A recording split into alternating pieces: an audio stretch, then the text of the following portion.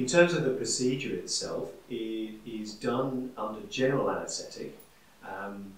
So you're on the operating theatre asleep. I then go down, look into the stomach, make sure that there are no large ulcers or large hiatus hernia where the stomach has gone up into the chest.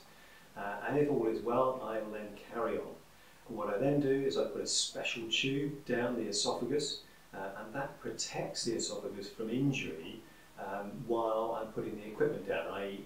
it stops a potential hole in the esophagus while I'm putting the special equipment into the stomach. I then get into the stomach and with the special stitching device, and then I perform several suture patterns in order, firstly, to shorten the stomach, so it shortens the length of the stomach, and then what I do is I then put stitches from the side to side, and I compress the stomach like that.